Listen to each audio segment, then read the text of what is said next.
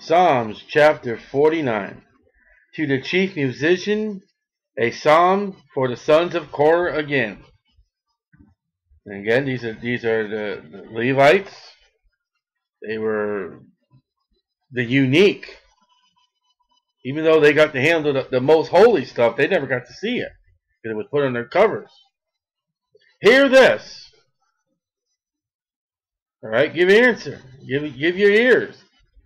All ye people. Oh, okay.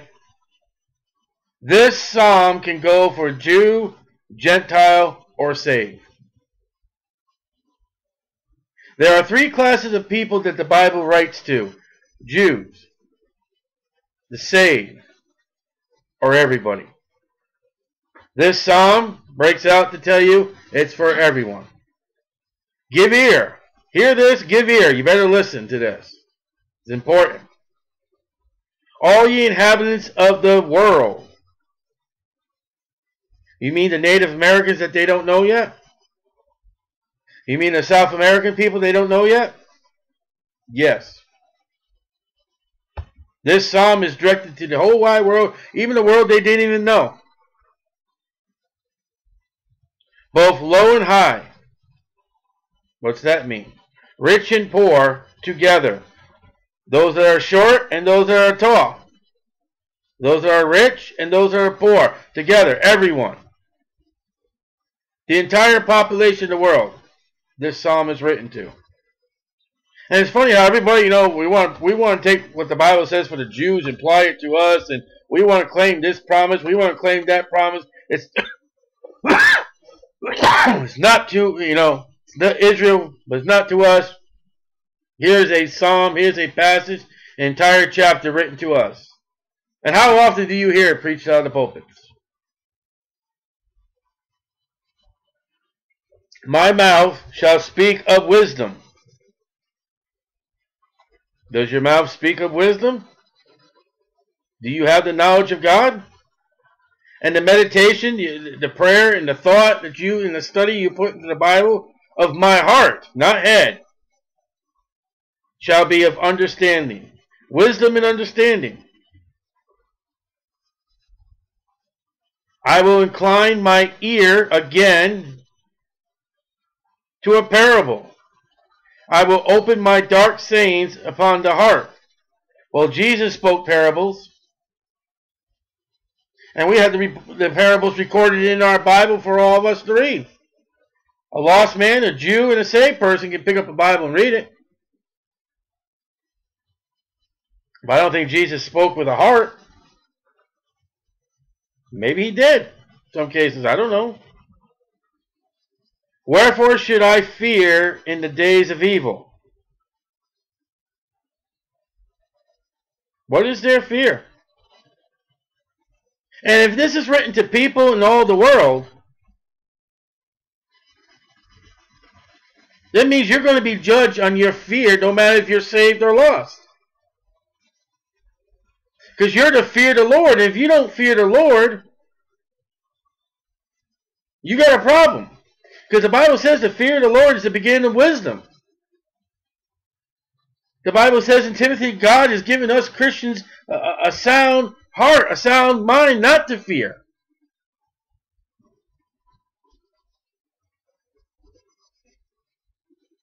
The only thing you're to fear is fear God.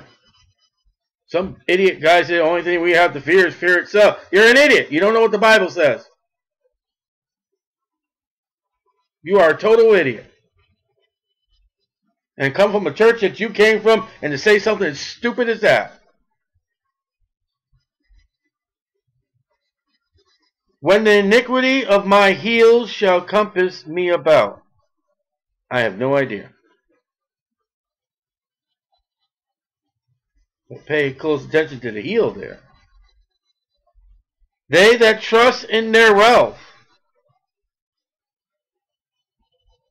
See, this is written all the world. James writes much on the rich people. James is a tribulation book that's saying, listen, you know what?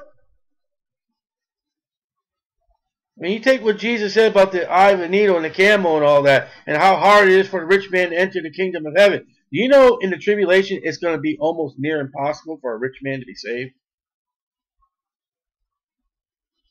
There's only one way for him to keep his riches. He must receive the mark, the name of the beast. Don't trust in your wealth. What's it going to do when God takes it all away from you? How many people at the climax of the beginning of the Depression of America, when their wealth was gone, they went to the bank and there was no bank? How do you know they trusted in their wealth and not God? Because they're the ones that came flying out of the office buildings.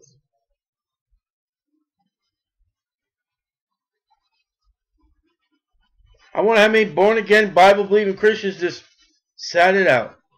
Say, Lord, we're broke. We ain't got no job. We ain't got nothing. And what you give us is the blessing of thanksgiving that you've given it to us. I think America's going there.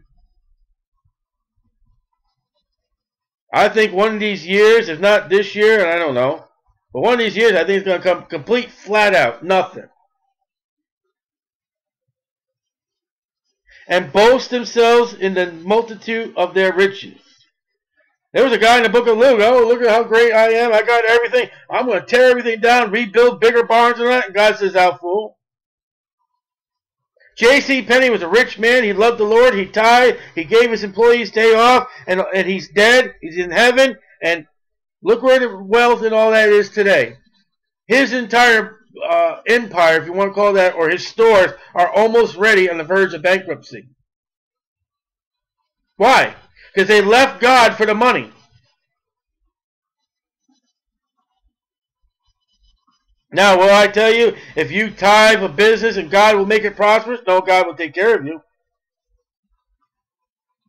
And you may still lose the business.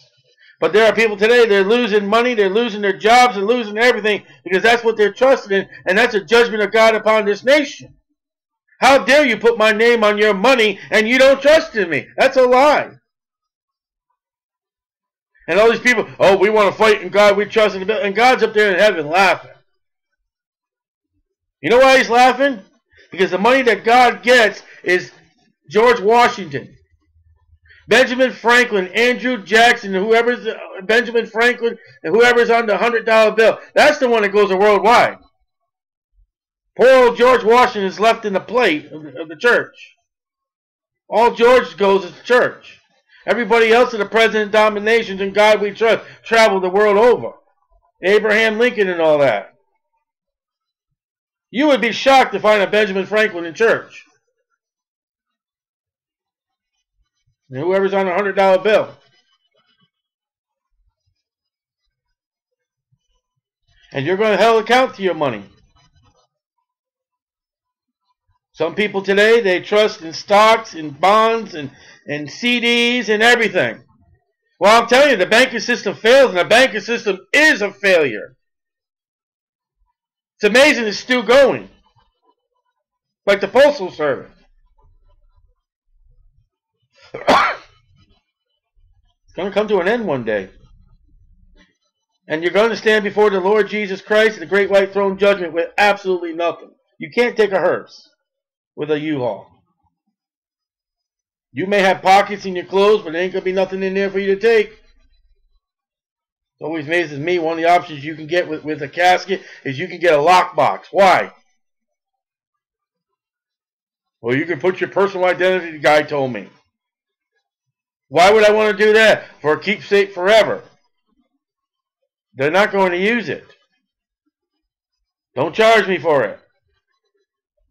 None of them can by any means redeem his brother, nor give to God a ransom for him. So, you take that verse there. Can I read it again? None of them can by any means redeem his brother, nor give to God a ransom for him. So what do you do when you go to church house that says, if you give me money and we'll pray for the dead?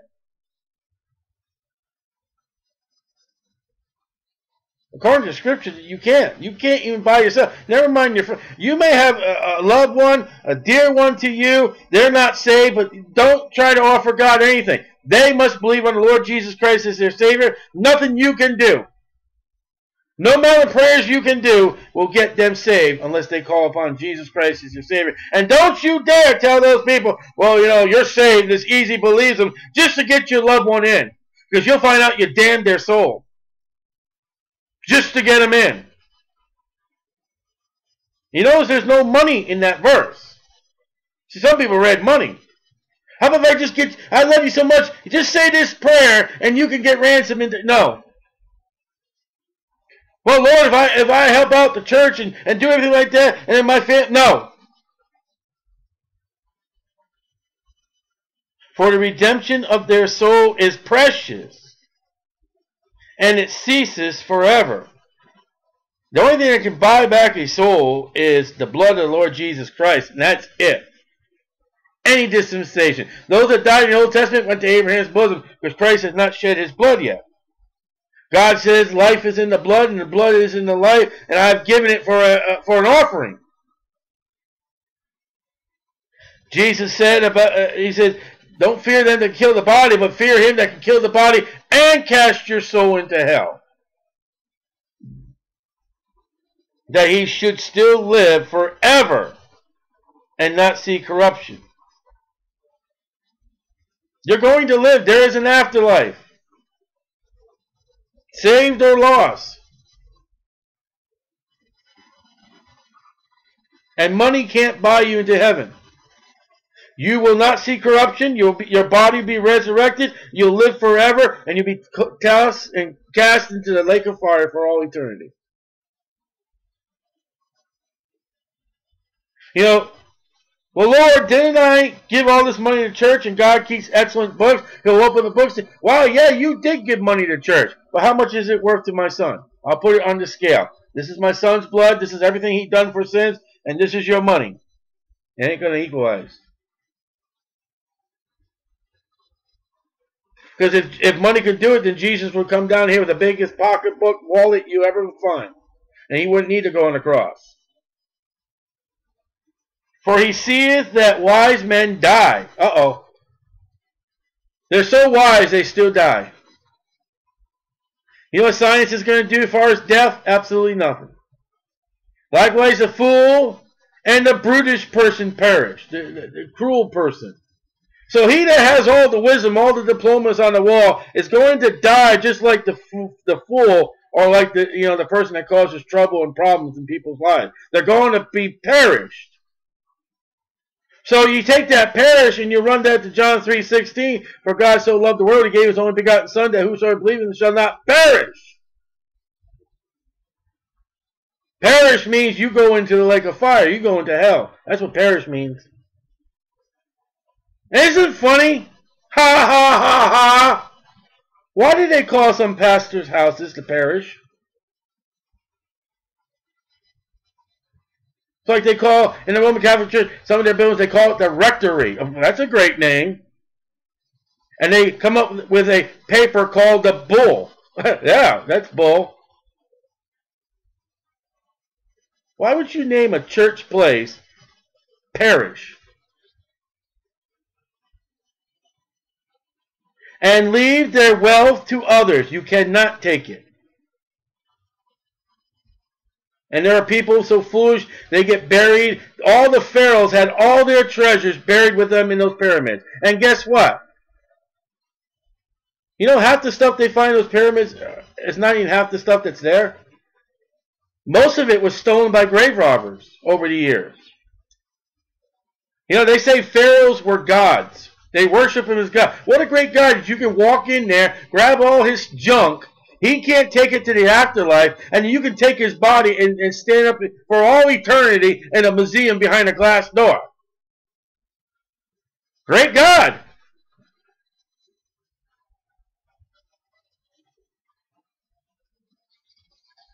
You're going to leave your wealth and everything to other people.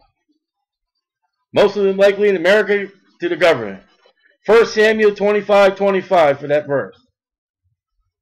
Their inward thought is, they don't tell anybody, it's what they're thinking inside, that their houses shall continue forever. Alright? We live at 508 Fairmont Road in Daytona Beach. Where is the Indian house that was here in this spot when the Indians were here? Or the Native Americans? Where are all the teepees that were here in Native America? Where are the original homes, I mean the original homes, of the Pilgrims when they first came to America? Where are they? The original homes.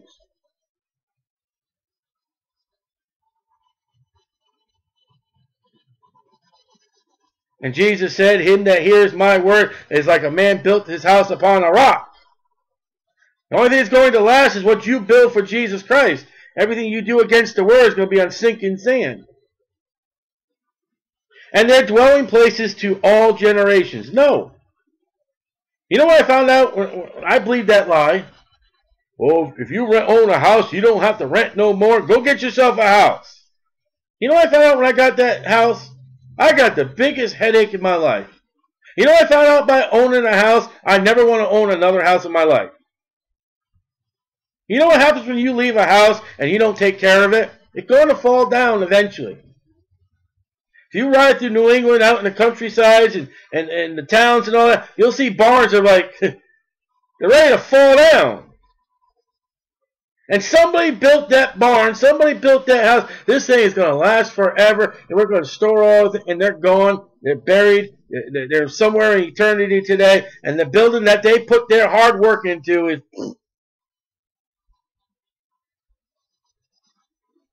They call their lands after their own names. Seems like every city or every place I know, they have an MLK, Street, Avenue, Boulevard, Washington this, Jefferson that. What's that going to be in a millennium? All those names are going to be erased. You imagine some idiot, saved Christian, who's into America, he's going to walk his butt over here and try to find Washington, D.C. Smack him across the face 15 to 13 times for each colony. It's not going to be here. You know, I'll make a name for myself. I'll build this building and put my name on it. And you know what? The only reason why I studied Bacchus, as far as Bacchus Hospital North, because his family was in reference to Isaac Bacchus and those that loved the Lord and separated themselves and were persecuted by the church, the Congregational Church. That's the only reason why I would study Bacchus. And as far as the name who built that hospital, which I thought would be good, no, he had no background. I don't even remember what his name is today. But you ask me Bacchus, I'll tell you about Isaac Bacchus, who was a great Baptist historian. I don't even remember his name, his mother. She was saved. How about that? And you know what? God says, I'll give you a new name. Imagine somebody, calling a piece of dirt after you. Nevertheless, let's move on. Nevertheless, man being in honor abideth not. Oh, they praise George Washington, Jefferson, all the signers of the Constitution, and MLK and Santa Claus, or whatever, St. Nicholas, whatever. They gave them honor, but where are they today? You don't even know.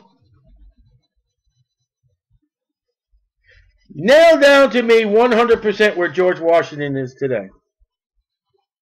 100%. And if you give me an answer, I'll call you a liar.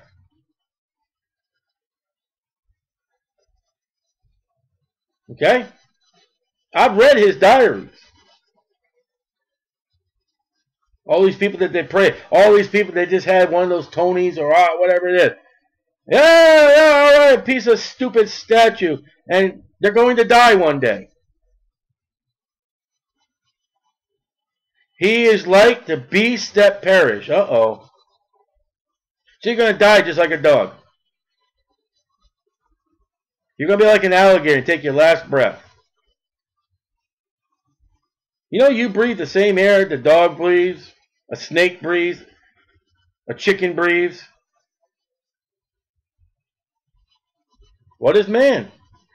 This their way is their folly. What's a folly?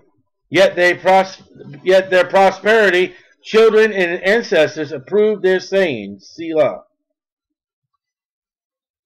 The folly is, look at all this I got, look at all the houses I call it after my name, and it's folly. And all their children, ancestors, and future children, hey, isn't this so great? There are people today that in the family are raising up MLK, and that guy was filthy. And he's so filthy the government has to hide his records. Locked up. And they just think he's so great. Was he great in the eyes of God?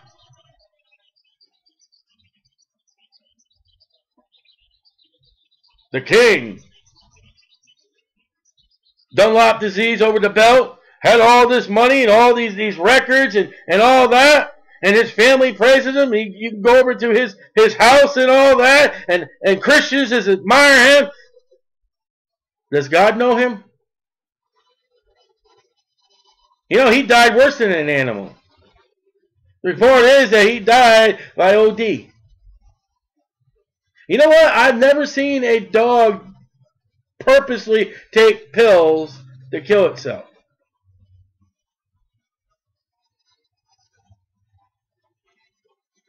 A cat died better than those men. John F. Kennedy, if he had never gone to the theater. They told Paul, you know, I want to go, don't go in the theater. If he had not gone to the theater, he would not have got killed. He got killed with a bullet. You know how a dog or cat gets killed with a bullet? When they got rabies. I've seen the cops do it. Now, I'm not saying JFK had rabies, but the way of the beast, a dog is shot when he's got rabies. And even if he's put to sleep because they can't find a home for him at the kennel, at least they give him a little, you know, a needle or something like that, and maybe painless.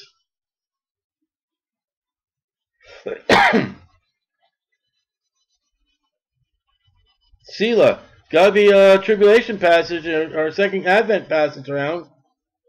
This whole thing about rich people is a tribulation passage. They're not going to make it. And do you know who owns most of the stores today? Macy's, Calvin Klein. I can't think of other names right now. My head's... They're Jewish. You know who's in charge of the banking industry? Jewish. You know what Jacob's time is called? Time of Jacob's trouble, the tribulation. A lot of Jews ain't going to make it through the tribulation. Like sheep. Well, let's go run them to John chapter 10, but let's read. Like sheep, they are laid in a grave. So the saved sheep and the lost goats are put into a grave. You know, again, they find animals on the side of the road, they'll scoop them up with a shovel and take them somewhere, and they'll bury them. I know Washington Park in Groton, Connecticut. I know the city of, what was the town? Yeah, the city of Groton. That's where they'll dig a hole in the park somewhere, and that's where they bury the animals that get killed on the road. You know, somebody who has no money, no family, or anything like that, or even maybe unknown. That's the same thing. They'll have a special place where they dig up the ground, they throw the body in. I was even told by a thing I said that's not even 6 feet deep. It's just a hole, just enough to bury him. Death shall feed on them. Every man is going to die, and your body is going to corrupt until the Lord calls us home. Until that final judgment for the lost. Every man that's born will die unless the rapture.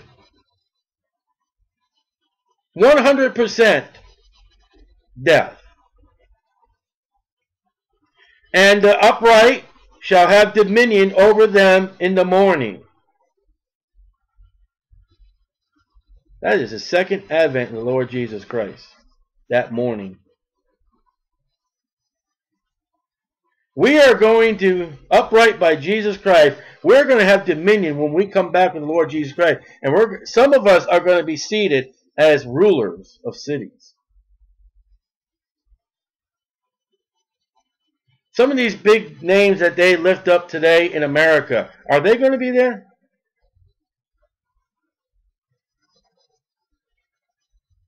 Lord, I forget his name, but Tebow. I apologize for not mentioning his name wrong. I should know. That guy is going to have a city. That guy proclaims to be saved, a born-again Christian, and goes out on the street and preaches and helps missionary work in the name of Jesus Christ. Shall I name another football player that proclaims to be saved and doesn't do nothing for Christ? There was another football player. He's dead now. He's gone on to heaven. They used to ridicule him. Make fun of him because he's saved. Now, I don't know if he did anything for the Lord. But if he did, those two will have, at least one of them will have a greater thing than all the football players all put together from day one to today. What T-Bone done has done better than any Super Bowl trophy. You know, they put a name on that trophy, and God will put a name on him that will never be erased. A name personified by Jesus Christ himself. And if he's done what the Lord has told him to do, he's going to wear a crown. And their beauty, you get all these Hollywood harlots and all that. They got more plastic in them than a penny bubblegum toy. You put them on a microscope, you'll find made in China, made in Japan, made in Taiwan. Everything lifted up, everything poked out, everything phony shall consume in the grave from their dwelling. Listen, if the Lord tarries 20,000 years and they come to America and they dig up the graveyard and they find these harlots, the only thing they're going to find is silicone and plastic.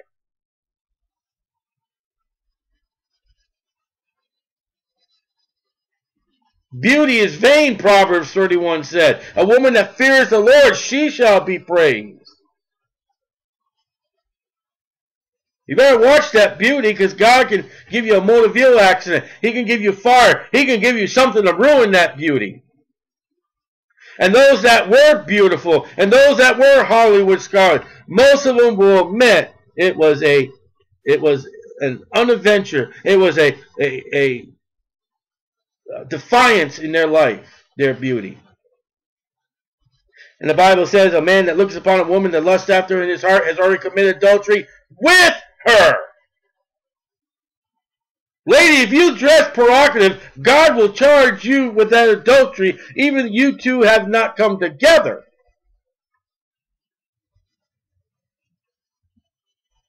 I believe that if a woman dresses provocative and is raped, it is partially her fault.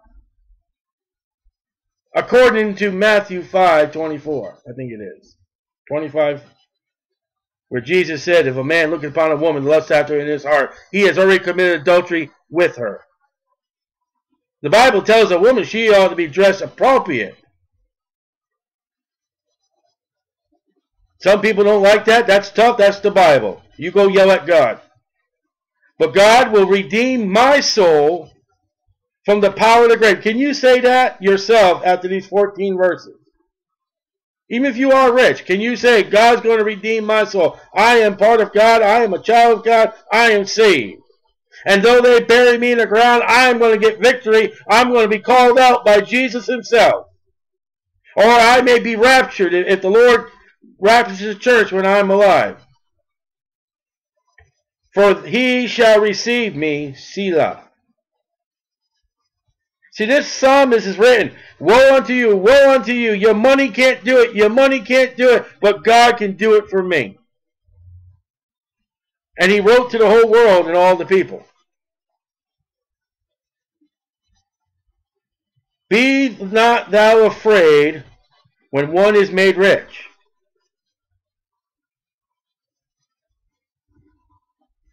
Why would you be afraid?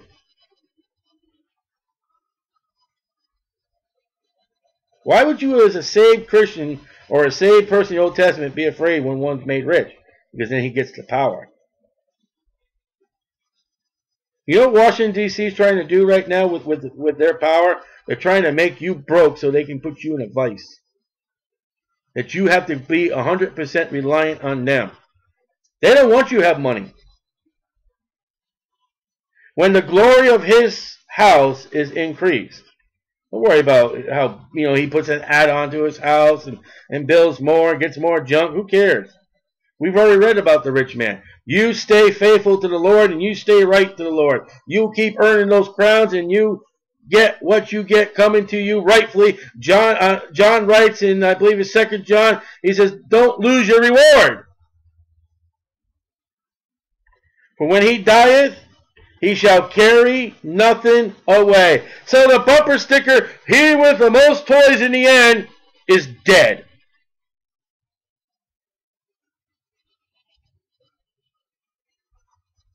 If you want to know that, ask any pharaoh over Egypt.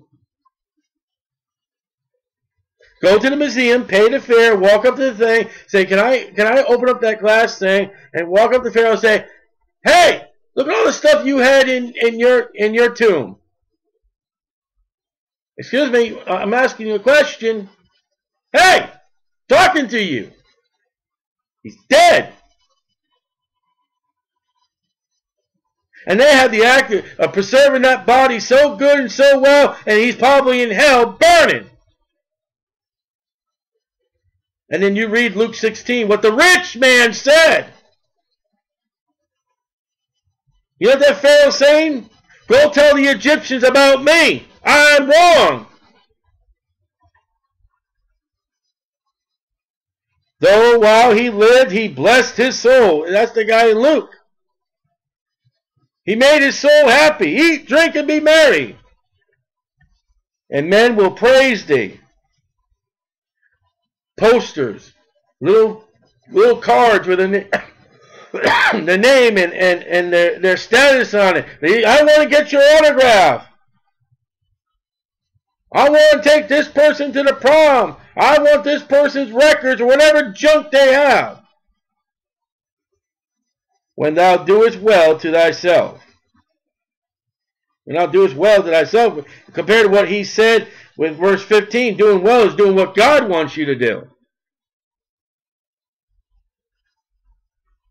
You know, there are some rich houses in Volusia County, and there are some people living underneath the bridge, and they're going to get greater than what that rich man's going to get. And he may not know where his food's coming tomorrow. Well, that rich guy's got steak and everything, and die and go to hell. He shall go to the generation of his fathers, the grave. How do you know that? Go to the graveyard and you'll see a whole section usually of families' names. You'll see some places in some cemetery, they got this one big monument, it's got the last name, and everybody in that generation is buried somewhere in that spot. The fathers. They shall never see light. Now, he's speaking as far as death itself. He ain't talking about resurrection. He ain't talking about the judgment. He ain't talking about eternity. He's talking about when a man goes into death. That's it. There is no more light. There is no more light. And I don't care if you put a telephone in your casket. Lady, you ain't going to make no phone calls.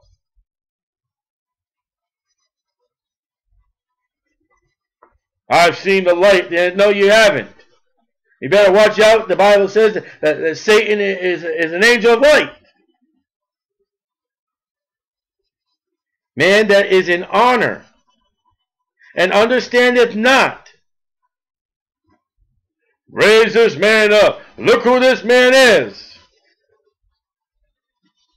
Understands not what? What is understanding in the Bible? It's your relationship to God. If you don't know nothing about God and you are lifted up, you are in honor, you're like the beast that perish. You're just a dead dog.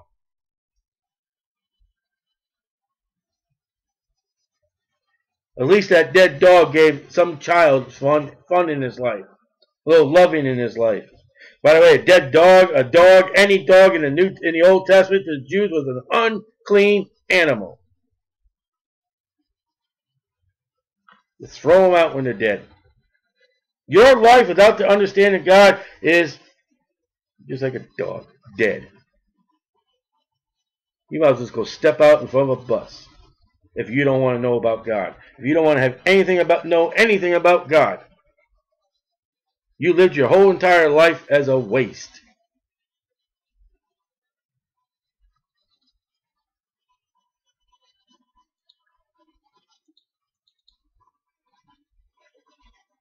O Lord my God, when I in awesome wonder consider all the worlds thy hands have made, I see the stars, I hear the rolling thunder, thy power throughout the universe displayed. Then sings my soul, my Savior God, to thee. How great thou art, how great thou art. Then sings my soul, my Savior God, to thee. How great thou art, how great thou art. And when I think that God his Son not sparing sent him to die, I scarce can take it in, that on the cross, my burden gladly bearing, he bled and died to take away my sin. Then sings my soul, my Savior God, to thee. How great thou art.